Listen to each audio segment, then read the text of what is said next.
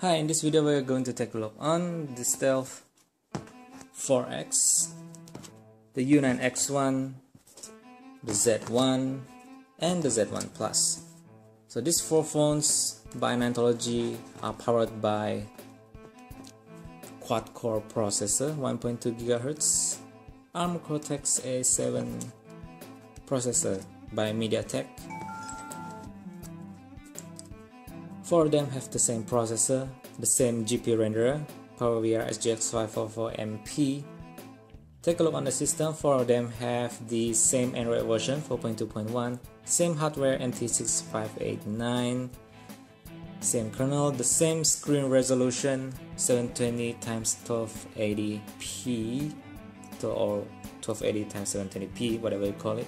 Screen density more or less the same, total RAM the same, 971 megabytes.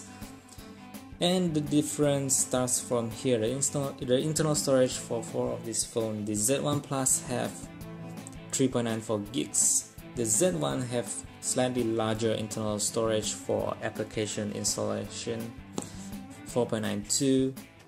The X1 have 3.94, same with the Z1 Plus, and the Stealth 4X have 0.98 gigs only because the Stealth 4X only have 4 gigs of internal storage, 4 gigs of ROM. Let's move on to the next screen. The battery, not much difference. The sensors are also the same, 4 of them. So 4 of them have the accelerometer, the proximity sensor, the light sensor, orientation sensor, and magnetic field sensor. So nothing will be missed out on here. Let's take a look on the other differences of this phone. The Stealth 4X and the Z1 Plus have similar size screen. The Z1 have 5.7-inch screen, and the X1 have the small screen of this 4, which is 4.8 screen, but it have the AMOLED, Super AMOLED HD screen. The rest of them only have normal LCD screen with IPS display, but the Z1 and the Z1 Plus have Gorilla Glass display, so that gives extra protection on your screen. Let's talk about the camera. The U9 X1 have 13 megapixel at the back and 2 megapixel at the front. The Stealth 4X have 8 megapixel at the back and 2 megapixel up front. The U9 Z1 Plus have 13 at the back and 5 up front. And last but not least, the Z1 only have 12 at the back but 5 megapixel up front.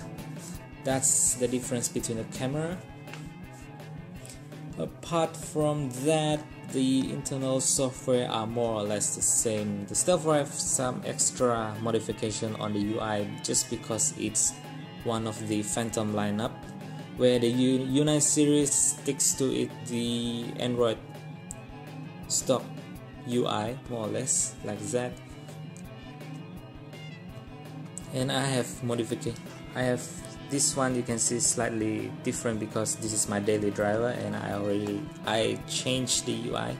I think that's pretty much the difference between these four. Thank you for watching and don't forget to subscribe for more Ninetology videos.